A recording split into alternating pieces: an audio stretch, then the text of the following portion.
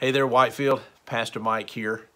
So glad you chose to join me today for this midweek update. I hope you are doing excellent, and I hope all your family is as well. I want you to know that I'm looking forward to being back with you Sunday, May 31st. If you haven't received the email, we're going to have two services that day. We'll have a 9 a.m. and an 11 a.m. The 9 a.m. will be for those who are 50 years old and older, and the 11 a.m. will be for those who are 49 years old and under.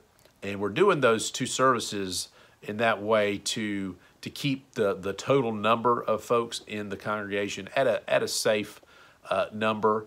And so I hope that you'll be patient with us and flexible with us for the time being as we run those multiple services on Sunday morning.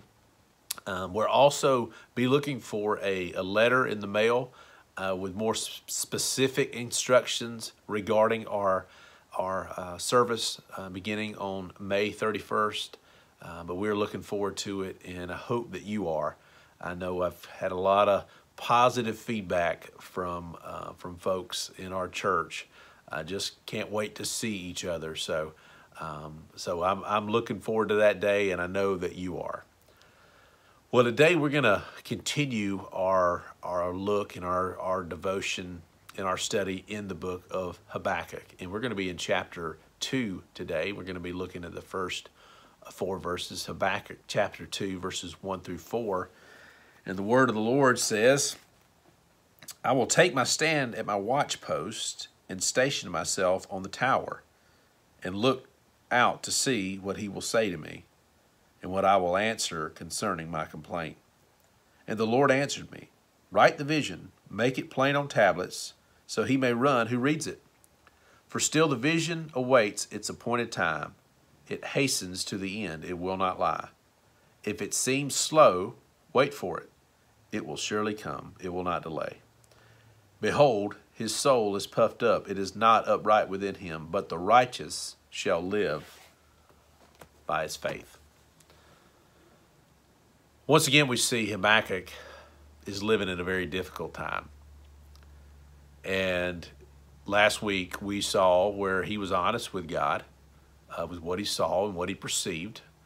But he was also faithful. At the end, he knew that God was from everlasting and that he would not die.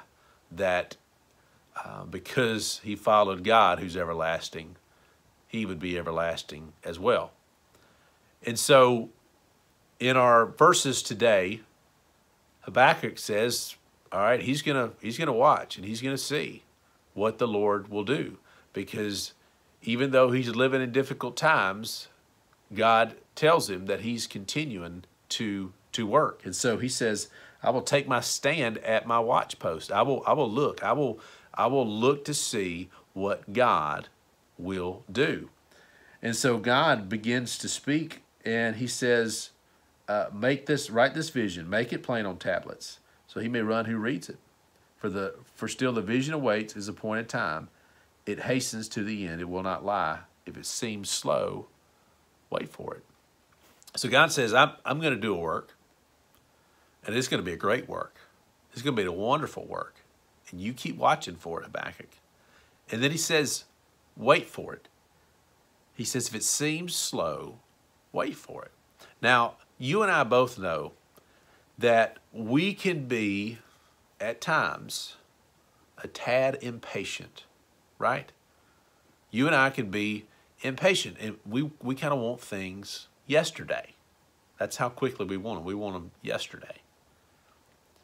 And God says, I'm doing a work, but Habakkuk, you're going to have to wait for it. You're going to have to wait for it. You're going to have to wait patiently for it. And so what I'd like to just talk about just for the next few moments is what does it look like to wait for it? What does it look like to wait on God? What are some of the things that we need in order to wait for God to work when we think it seems like he's not working? Well, first thing, we're going to need patience. And patience, as you and I know as believers, is one of the fruits of the Holy Spirit. that comes through following God, and the Holy Spirit empowers every believer to have patience. But patience comes from the fruit of the Spirit, comes from God. But also we have to exercise patience as followers of God, which means patience is also an act of our will, of your will, of my will. We have to choose to be patient. And so God tells Habakkuk, be patient. Wait for it. And Habakkuk has to choose to be patient. And what really connects with that patience is having the right view of God. And as we saw from last week, Habakkuk understands that God is from everlasting to everlasting. He has always been, he will always be. And because he's God, he's over all things. Because he's God, Habakkuk can trust, and you and I can trust, that God knows what he's doing. He's a God who cannot lie. He's a God who cannot make mistakes. And so he is working even when it seems like he's not. And so our patience is directly connected to our perspective, our view of God himself. If he's truly sovereign, if he's truly almighty and all-knowing and all-powerful, we can rest, we can wait for him to work, knowing he's going to work it all out in his time and in his way.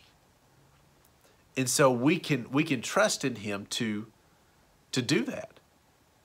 And so when we base our lives, our thoughts, our actions on the truth, and they flow from there, the truth that God is who he is, and he will remain the same, and he is from everlasting to everlasting, and he is sovereign, and he is all powerful, and he is all knowing, that we can be patient, that when God, he's going to bring about what needs to be brought about, and he's going to bring his children all the way home, all the way to him. And so we can confidently have patience during a very difficult time, which we are in right here and right now. And because if our view of God, if our perspective of God is based on what's true about him, then we can rest assured that he's going to do all that he says he's going to do, and he's going to bring us safely home.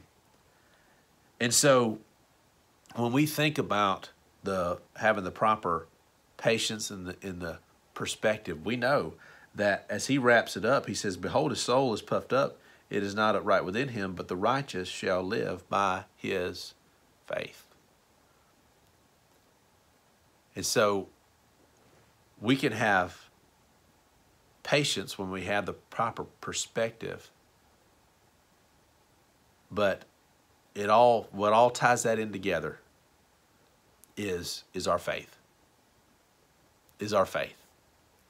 And we look to Jesus, church. We look to Jesus, the author and finisher of our faith, knowing that the only thing that can sink you and me, that can sink our ship, if our lives are ships, let's just use this metaphor. Just go with me here. The only thing that can sink our ships is sin. And because of Christ, that sin has been paid for. So that means nothing, not a virus, not an economic downturn, nothing can sink you or me because of Jesus, and we look to him. And so church, during these difficult times, we can have patience because we have the proper perspective. We're looking to God. We got the right view of God. And through that faith that ties that together, we're looking to Jesus, who meets our every need and has met our greatest need, the forgiveness of sin. And so, church, continue to live by faith. And like the Apostle Paul said over in Romans 8, He said, for I consider the current sufferings of this time not worthy to be compared with the glory that will be revealed in us. And so what we're going through now is just a small little fraction compared to the glory of eternity that we're going to experience one day, church. It has been so good to be with you again for this midweek update. I love you. I'll see you soon. God bless.